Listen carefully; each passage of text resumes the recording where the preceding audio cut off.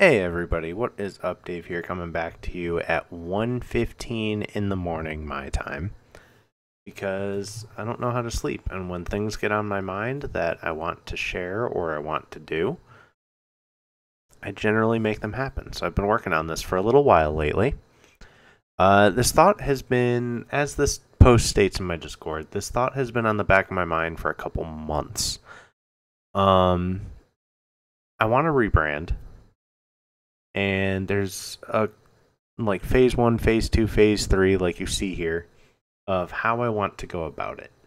So, like it says, obviously my Discord server isn't heavily active, and that's partially my own fault for not being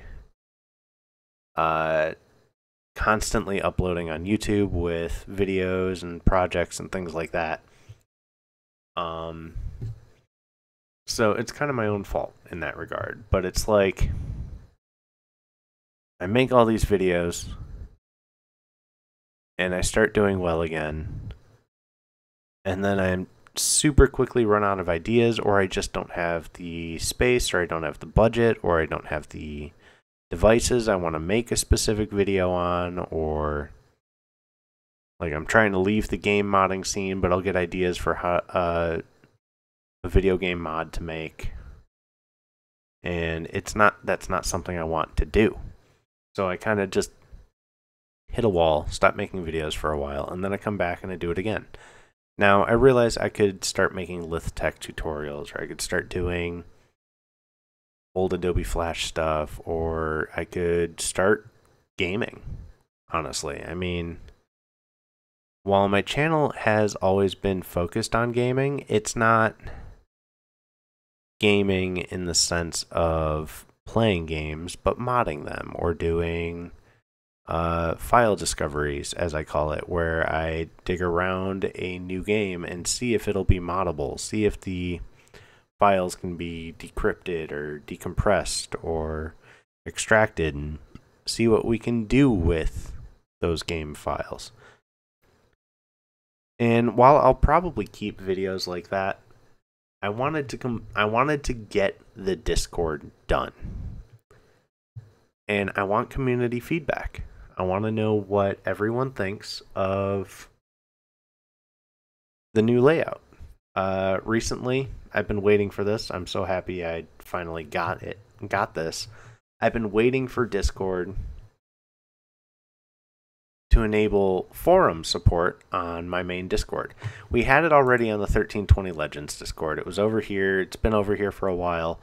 I'd like to keep this, see how it works, and maybe once the game actually launches, add more forum sections to, really keep things clean and clear. But I didn't have them yet on here until about 2 weeks ago, I think. Let me see. Actually, less than that. Until a week ago, I finally got it enabled on this Discord, and that's when I finally really started thinking about my rebranding. So I made the new Discord, and I keep saying I want to step back from hacking and modding gaming, and I don't want that to be the face of what I do and what I'm known for, because in the past with Racing Rivals and 1320 Legends and some other games, Combat Arms was unrelated to CIE, and some other games, I really kind of put a big burden on a lot of communities. Oh, I accidentally created a folder. I didn't want a folder, you freaking. Anyway, I really put a burden on some communities because I'm so creative in that aspect. And while I'm thankful for the knowledge I've gained over the years with how to reverse engineer software in a basic enough sense that I can at least find my way around, I don't want that to be the face of what I do, where I hack and crack games.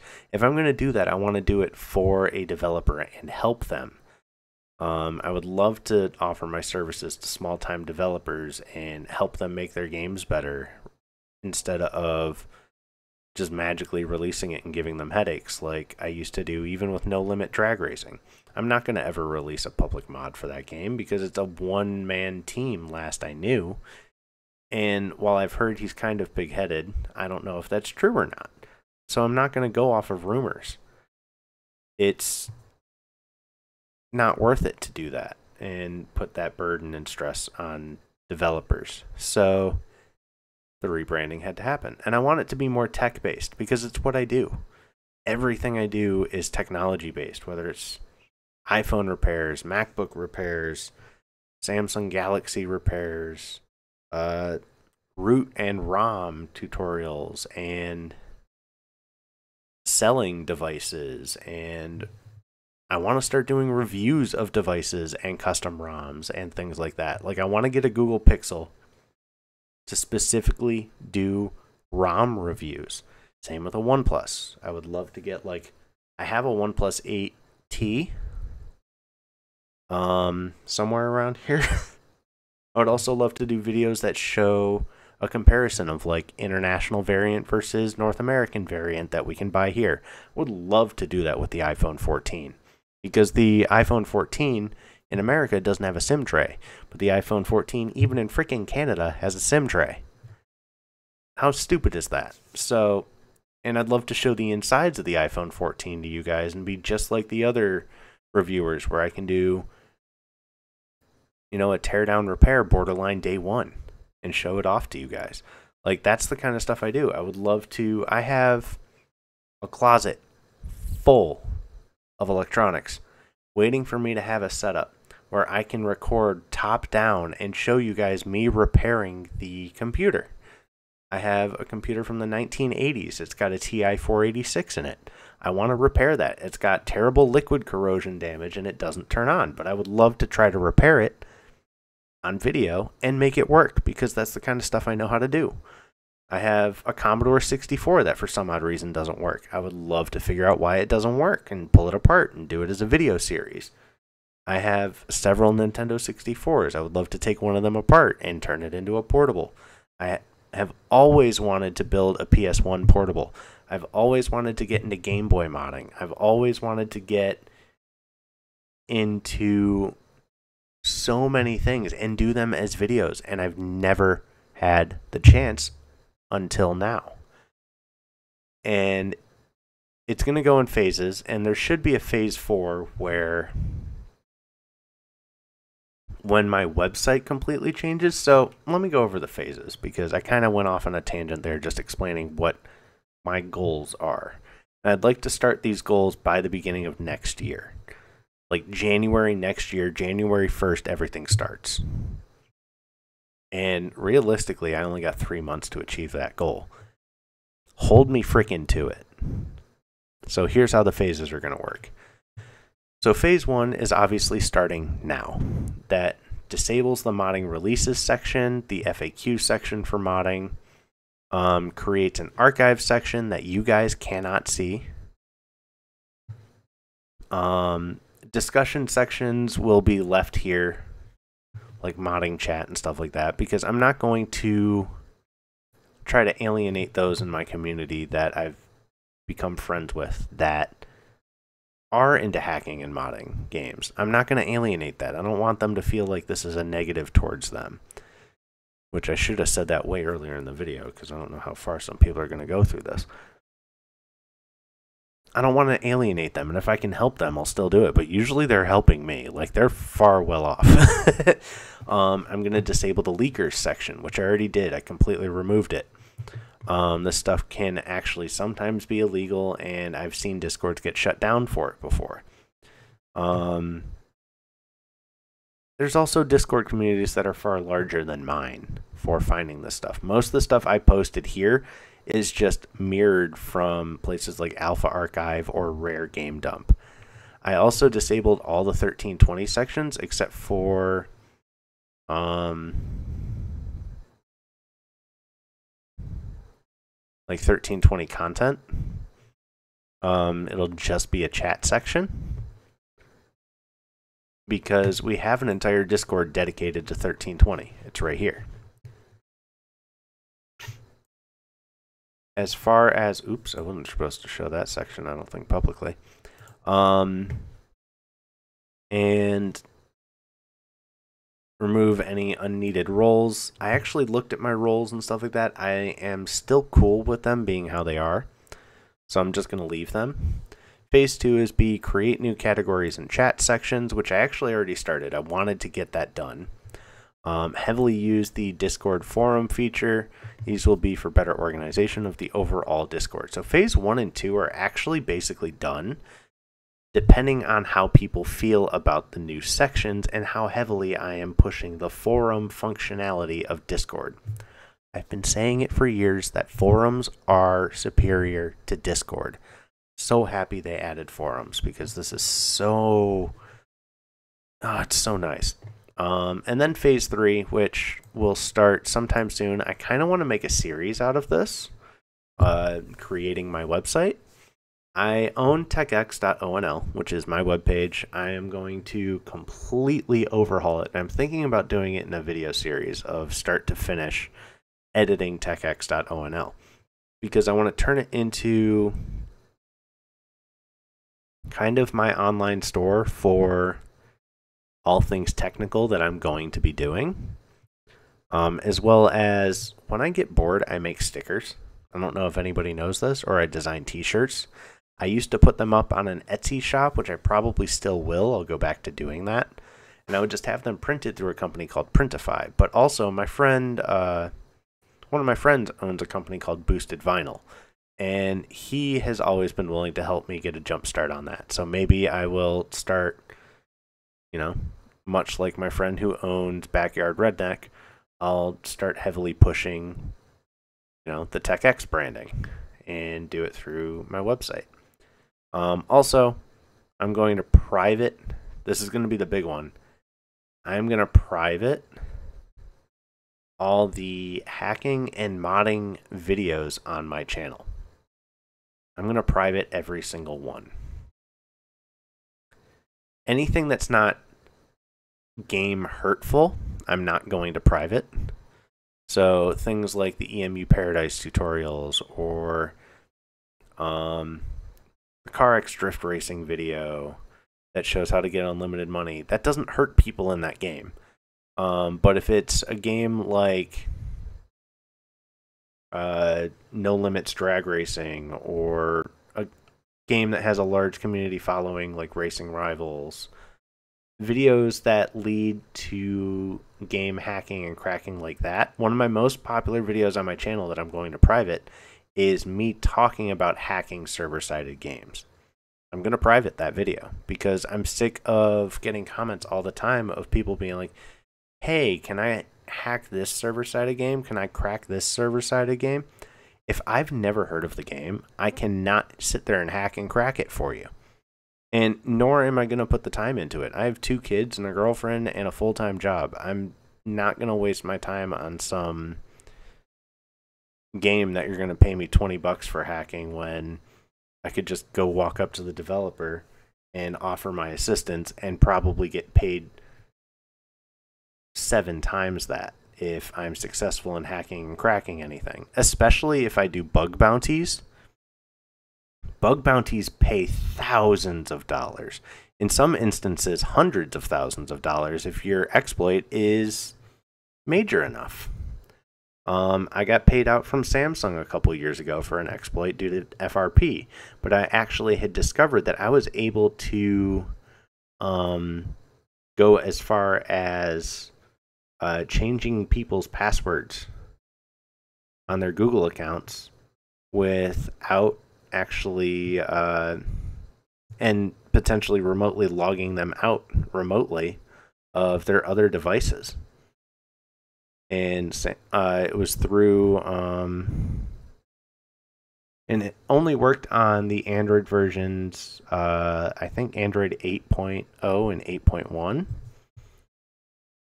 It was something I just went through Samsung's bug bounty program, and that was that. I think they paid me a couple $1,000s. I just never told anybody about it or released the exploit. And I've never actually seen somebody talk about that exploit before, so I think I was the only person who ever knew of it. But it was because of FRP bypassing that I figured it out. There was also an FRP bypass for Motorola's that I figured out that required me to call 911. I reported that to Motorola and I got paid out $500. I kind of wish I would have kept it to myself instead because $500 wasn't really worth it in my mind. But also Motorola's don't sell for shit. But it's stuff like that. Like, if you're going to ask me to hack a game, you better be ready to pony up because I can just go give it to the developers as a bug bounty program situation and potentially get paid for it, or at least make the gaming community better overall. There are always going to be exceptions. I will be forever willing to hack Rush Racing 2 because it sucks. If exploiting a game means saving it and making it playable when the developers shut it down, I'll usually be willing to do that. Or if it's modding in a positive nature, I will always be willing to do that. So if it's like adding features to an old game or something like that, I would totally be down for doing exactly that. So kind of like with the Combat Arms Reborn project that we got DMCA'd, I'll just go and,